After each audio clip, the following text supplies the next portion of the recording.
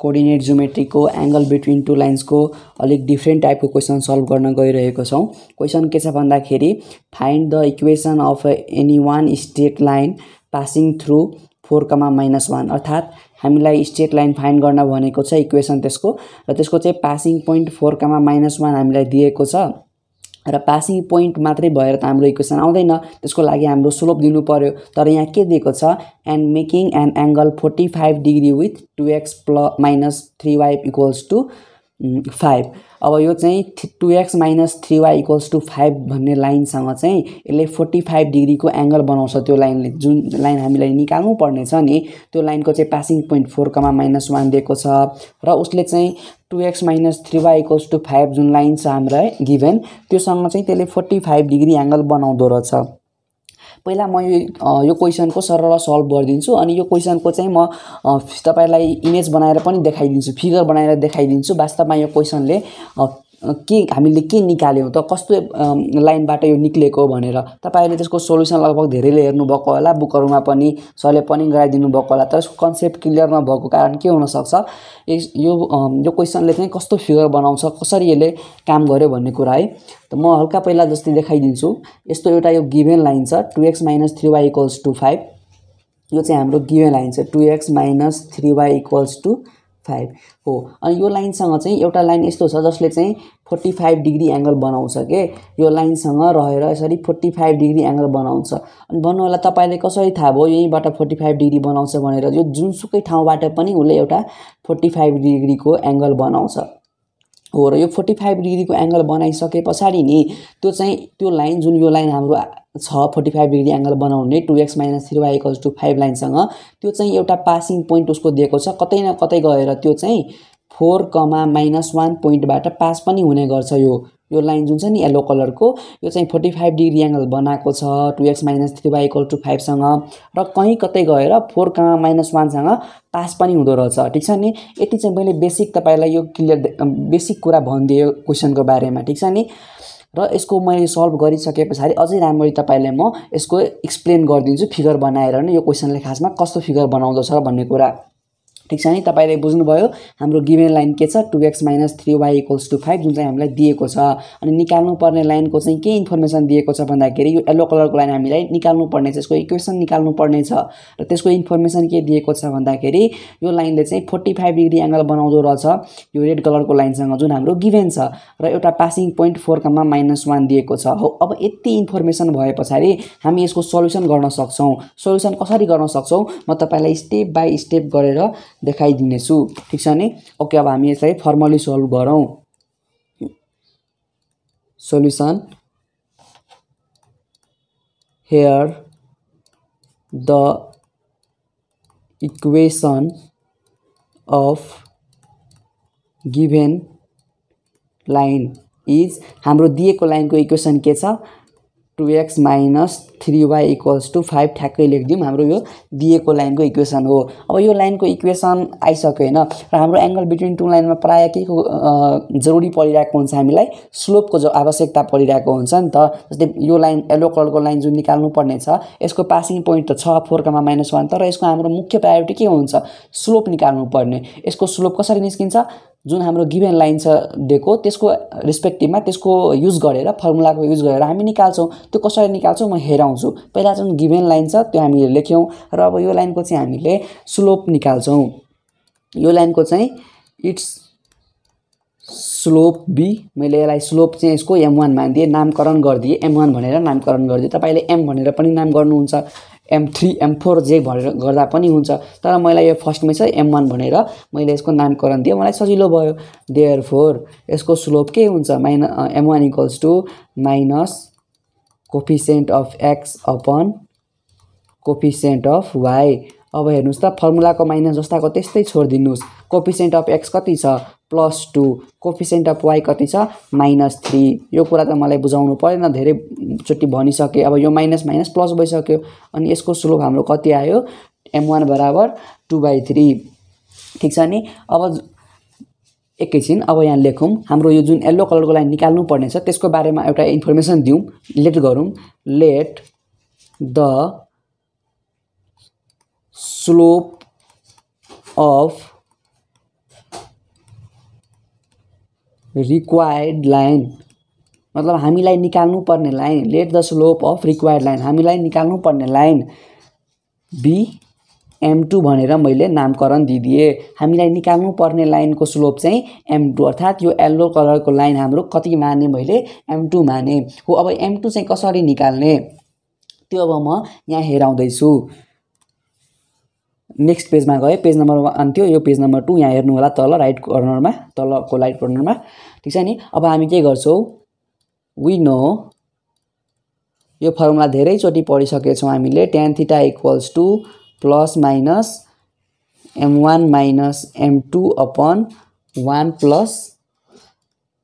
m1 m2 हामीलाई निकाल्नु पर्ने के छ m2 अनि m1 हामीले निकालिसकेको छौं यहाँ हेर्नु होला m1 हामीले त निकालिसकेको छौं नि अब त्यही जाने त्यही भ्यालु पुट गर्ने और यहाँ tan थीटा जुन छ नि यो थीटा पनि त हामीलाई दिएको छ नि क्वेशनले one angle straight line passing through point यति एन्ड मेकिङ एंगल 45 डिग्री यहाँ चाहिँ 45 डिग्री बनाएको छ त्यही न हो यो फर्मुलाले हामीले के निकाल्छौं एंगल बिट्विन टु लाइन निकाल्छौं भन्ने कुरा हामी थ्योरममै पढेको थियौं त्यो भएर हाम्रो थीटाको इन्फर्मेसन दिएको छ tan 45 डिग्री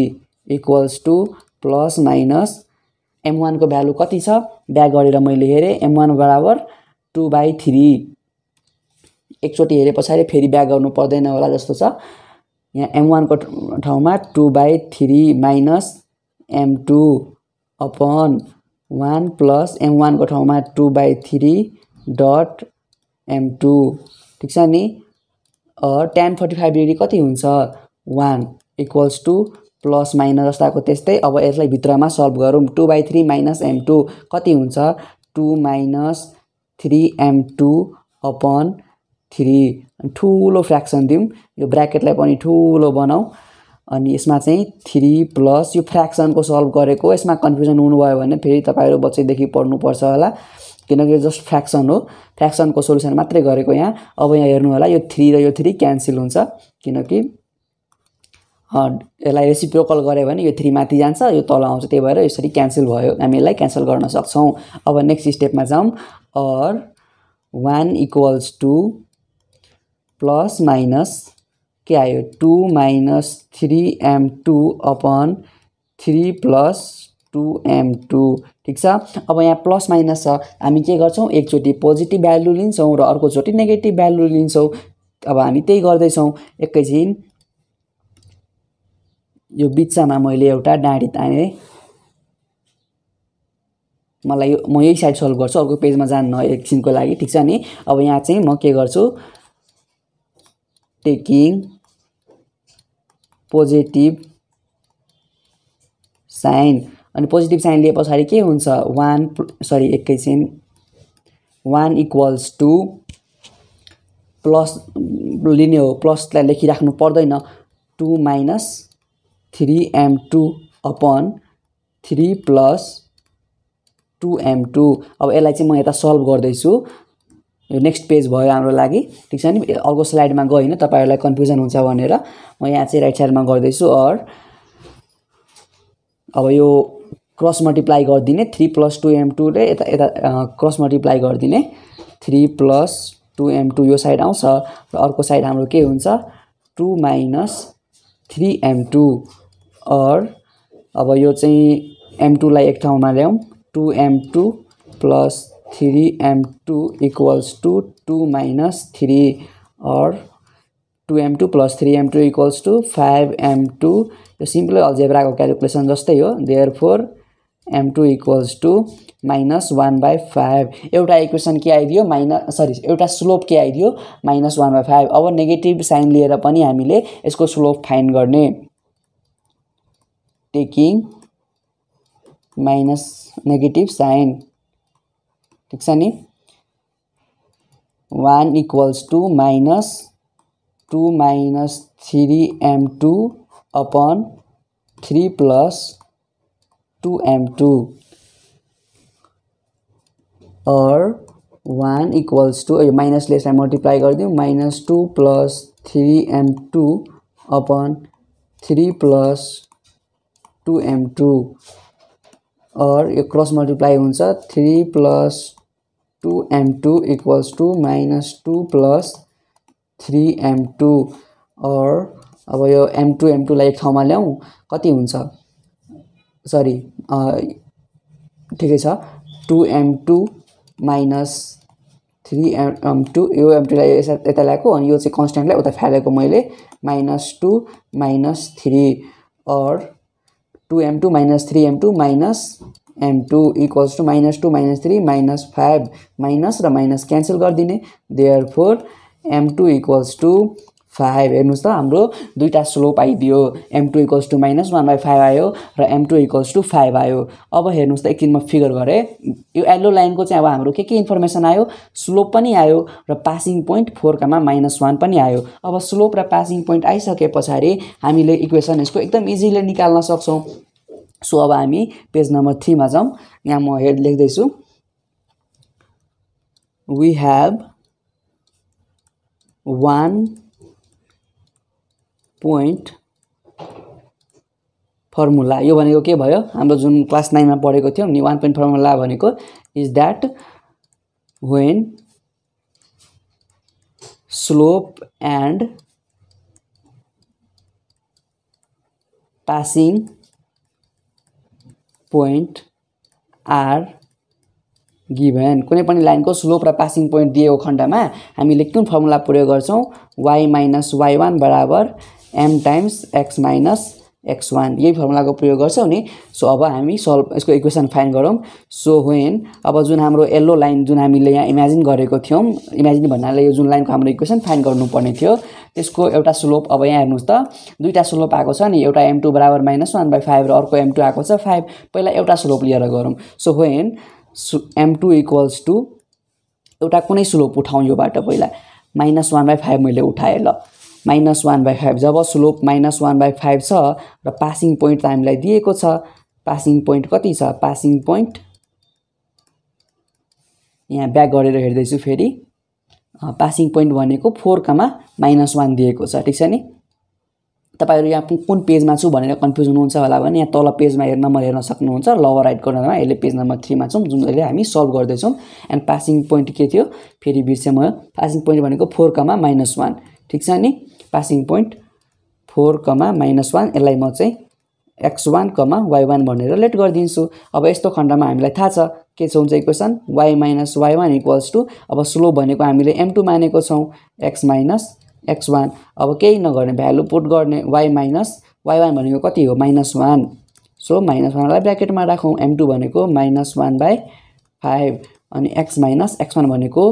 4 ठीक छ नि और y माइनस के भयो +1 equals to अनि यो माइनसले यसमा मल्टिप्लाई गर्दियौ -x + 4 अपन 5 अब यसमा क्रस मल्टिप्लाई गर्दियौ और 5 ले क्रस मल्टिप्लाई हुन्छ y + 1 equals to -x + 4 ठीक छ नि और 5y + 5 equals to -x + 4 और 5y अनि x यतापटि आउँछ +x 5 लाई यतापटि हाल्नुहुन्छ भने कति हुन्छ 4 - 5 therefore 5y + x equals to -1 हाम्रो के हो रिक्वायर्ड इक्वेसन अब तपाई -1 लाई यतापटि लेख्नुस् यतापटि लेख्नु भयो भने प्लस हुन्छ कतै आन्सर हेरेर लेख्नुहुन्छ भने आफ्नो तरिकाले लेख्नु छैन भने यति छोडिदा पनि चाहिँ हाम्रो करेक्ट हुन्छ which is our required equation कस्तो के इन्फर्मेसन प्रयोग गर्यौं m2 को भ्यालु -1/5 लिएर र पासिङ पोइन्ट 4, -1 लिएर ठीक छ नि अब m2 त दुईटा निकालेको छौं त हामीले m2 = 5 पनि लिएको छौं म एकैछिन यो सकेपछि म तपाईलाई एकदम फिगर क्लियर बनाएर देखाइदिन्छु दुईटा स्लोप जुन आयो नि यसको मिनिङ के हो खासमा भन्ने कुरा पनि देखाइदिन्छु म ठीक छ नि which is our required equation आयो र अर्को चाहिँ अब नेक्स्ट स्लाइडमा गए म when m2 equals to slope चाहिँ 5 लिएर अनि पासिङ पोइन्ट ब्याक गरेर हेर्नु होला स्लोप चाहिँ 5 आएको छ पासिङ पोइन्ट equals to 4, -1 अब यस्तो खण्डमा हामी चाहिँ के गर्छौं सेमै गर्ने अब y - y1 बराबर m2 x - x1 यसलाई चाहिँ म यहाँ x1 y1 नै लेट गर्छु अघिकै कुरा हो और y माइनस y1 भनेको कति हो -1 m2 भनेको 5 x माइनस x1 भनेको 4 और y -1 -1 plus 1 equals to 5x minus 20 और y minus 5x equals to -20 minus 1 और y minus 5x equals to -21. Therefore y minus 5x plus 21 equals to 0. यसलाई म यो केसमा चाहिँ यतापट्टि ल्याएर राखिदिए तपाईं यहीसम्म छोडिदा पनि हुन्छ के फरक पर्दैन which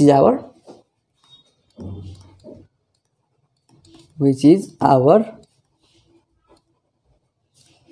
required equation. जुन हाम्रो required equation थियो येलो कलर को यसको चाहिँ हाम्रो इक्वेसन कुन आयो भन्दाखेरि दुईटा इक्वेसन आयो कुन आयो 5y + x = -1 र y - 5x + 21 = 0 हाम्रो रिक्वायर्ड इक्वेसन यति हो हाम्रो सल्भ गर्नुपर्ने लास्टमा तपाईले लेखिदिनुहुन्छ दुवै इक्वेसनलाई एकाउन्टले लिदा पनि हुन्छ कन्क्लुजनको रूपमा ठीक छ नि अब यो फिगर तपाईले अलिकति बुझ्नु भएन होला खासमा दुईटा इक्वेसन आयो त्यो के हो भन्ने कुरा ल म अलिकति अझै तपाईलाई क्लियरली यहाँ बुझाइदिन्छु जस्तै कि मैले यहाँ एउटा लाइन ड्रा गरे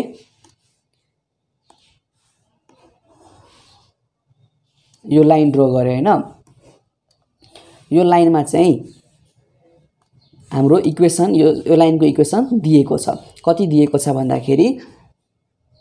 गिभन इक्वेसन कति छ अगाडिको म क्वेशन हेर्दै छु 2x - 3y = 5 अनि मानौ कि एउटा यस्तो लाइन छ जसले चाहिँ यो लाइनसँग 45 डिग्रीको एंगल बनाउँछ के 45 डिग्रीको एंगल बनाउँछ र यो लाइन चाहिँ कतै न कतै गएर 4, -1 बाट पास हुन्छ हो यो एउटा लाइन भयो ठीक छ नि त यो लाइनको तर यहाँ दुईटा इक्वेसन आइदिएको छ दुईटा इक्वेसनबाट कन्फ्युज नहुनु होला किनकि यो 4, -1 बाट यसरी अर्को लाइन पनि त पास हुन सक्छ नि हेर्नुस् त यसरी यहाँबाट पनि त एउटा लाइन पास हुन सक्छ नि यो लाइनले आखिर 4, -1 बाट -1 बाट पास गरेकै छ र यहाँ 45 डिग्री बनाएकै छ तपाई भन्नु होला कसरी यसले यहाँ 45 डिग्री बनायो त बनाउन सक्छ नि जस्तै कि यो लाइनलाई अब यसरी एडजस्ट गर्ने जानुस् त यो पोइन्टलाई फिक्स गर्नुस् र यो लाइनलाई दायाँ बायाँ सार्नुस् त अलिकति यहाँ फ्लेक्सिबल भएको भए म हेराइदिन्थे दायाँ बायाँ सारे भने कहीं न कहीं 45 डिग्री त हुन्छ नै नि हो यसरी चाहिँ यो कुरा भनिएको छ यो क्वेशनमा त्यही भएर यो दुईटा लाइन आएको हो के दुईटा इक्वेसन आउनु भनेको एउटा यो लाइन हो र अर्को यो लाइन हो जुन चाहिँ 4, -1 बाट पास गरेको छ र यो गिभन लाइनसँग एउटा 45 डिग्री पनि बनाएको छ र यहाँ पनि 45 डिग्री बनाएको छ यसरी तपाईहरु कन्सेप्चुअल गर्न सक्नुहुन्छ हैन भने तपाईले एउटा डेस्मोस ग्राफ क्याल्कुलेटर भनेर आउँछ गुगलमा त्यहाँ गएर तीनटा इक्वेसनको भ्यालु पुट गर्नुभयो भने यो दुईटा लाइन तपाई यहाँ हेर्न सक्नुहुन्छ अनि यसको भ्यालु यो चाहिँ पासिङ पोइन्ट 4, -1 मा इन्टरसेक्ट गरेको पाउनुहुन्छ ठीक छ नि यसरी तपाईहरु यसको कन्सेप्चुअलाइज फ्रेमवर्क बनाउन सक्नुहुन्छ आफ्नो दिमागमा तल सल्भ गर्ने प्रोसेस भनेको यति नै हो हामीले के गर्यौं गिभन इक्वेसन अफ लाइन लेख्यौं यसको स्लोप निकाल्यौं र स्लोप निकालेपछि tan थीटा को युज गरेर चाहिँ हामीले m1 m2 बाट एउटा m1 भ्यालु अलरेडी थियो अनि m2 को भ्यालु फाइन्ड गर्यौं m2 को भ्यालु पनि दुईटा फाइन्ड भयो एउटा पोजिटिभ फाइन्ड भयो र अर्को नेगेटिभ एउटा पोजिटिभ भ्यालु लिएर हामीले फाइन्ड गर्यौं र अर्को नेगेटिभ भ्यालु लिएर फाइन्ड गर्यौं ठीक छ नि अनि हाम्रो दुईटा स्लोप आयो दुईटा स्लोप पाएपछि हाम्रो एउटा स्लोप लिएर अनि पासिङ पोइन्ट लिएर एउटा इक्वेसन निकाल्यौं र अर्को स्लोप र एउटा सेम पासिङ पोइन्ट लिएर अर्को इक्वेसन निकाल्यौं यहाँसम्म हामीले गर्यौं भने भयो यति हो हाम्रो solution thank you very much